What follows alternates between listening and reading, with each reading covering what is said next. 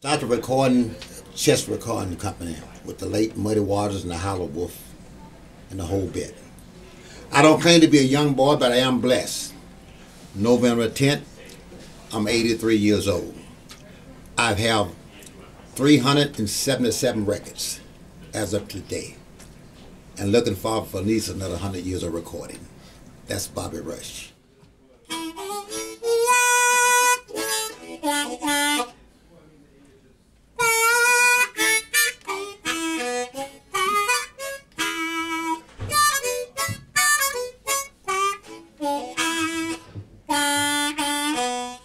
Have you ever been mistreated by someone you shouldn't have loved?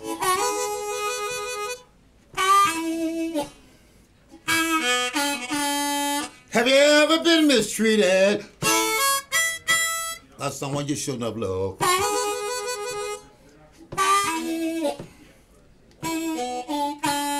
And all of me and my woman could have left me for, she left me for the garbage man.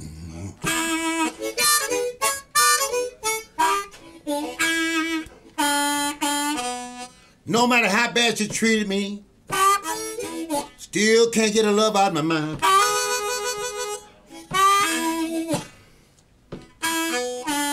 No matter how bad she treated me, still can't get her love out of my mind.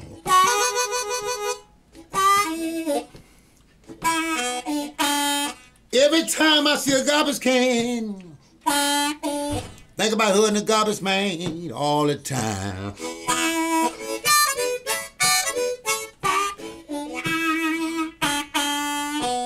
If I ever get my woman to come back, I'm gonna buy myself a garbage truck.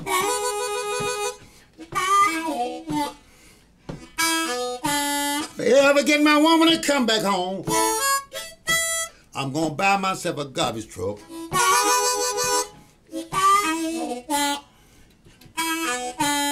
When my garbage can't get full, I'm gonna take it and dump it way, way, way out in the woods.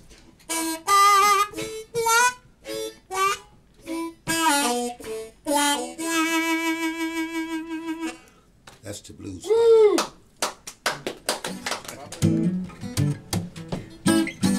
Way down in Louisiana, down in Cajun land, people got something going down there called a cave park kitchen tootsie.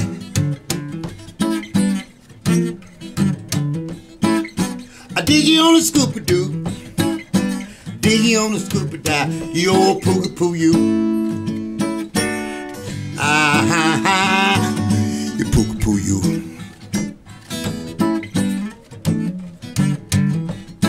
Get a hip to the consultation, all a pool all way.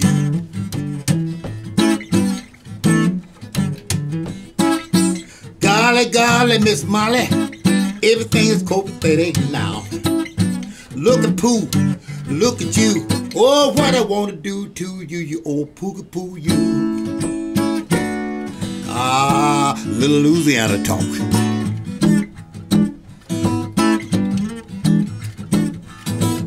I get a hip to the consultation, all the boolah wee. Boolah wee. Now, boolah wee ain't nothing but a girl walking sexy.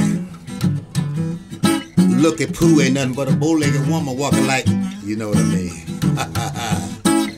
A poo you. Poo you.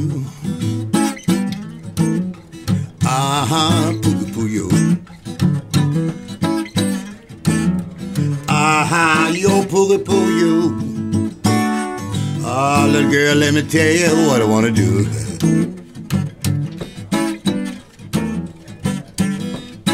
Get a hip to the consultation, all the boolah wee. I wish I had me one of them boolah wee with me right now. Boolah wee. Nothing but a bow-legged woman. Let me tell you what a bow-legged woman is. She get in the car, and the car won't go.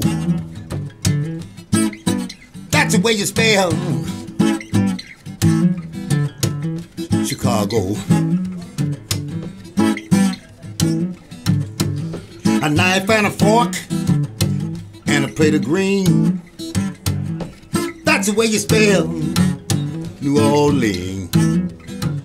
Hey, little girl in a tight sweater, let me tell you something, baby, you sure looking mellow. You and I go hand in hand. You the bow-legged woman, I'm a knock-deep man. Poogie poo. You see what I said? I said, you the bow-legged woman, oh girl, I'm a knock-deep man. We go hand in hand. When you put us together, we spell ox, O-X. Poogie poo. Poogie poo. Since I'm talking Louisiana talk, I was in love with this girl when I was about 15 years old. I didn't see her for about 35 or 40 years. She had changed a little bit, but not much. She had grew a few lumps. Some of you out there in radio land know what I'm talking about. She put on a dress she hadn't had on about 15 years. Polite as I am, I didn't say, baby, you're getting fat. I said, your dress is too small.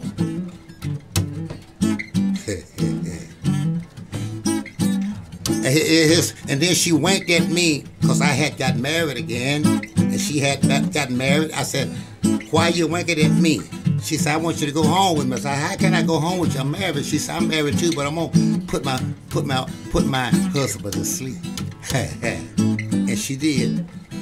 Took me to a basement where we used to go when we was kids. Nothing in the room but a big old bed with no mattress on it. And she took me down there. She had big lips and lipstick all over it, red lipstick, painted.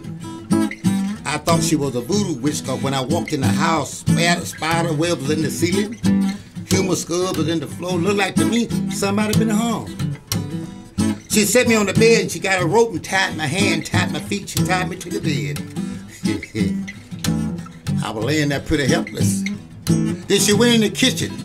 I was kind of nervous with being tied up, but she stayed in the kitchen so long that really made me nervous. She got back in the bedroom where I was with 2 buckets of lard in her hand. Then she grazed me down with the lard, turned me face down and put the other bucket of lard on me. By that time I was pretty greasy.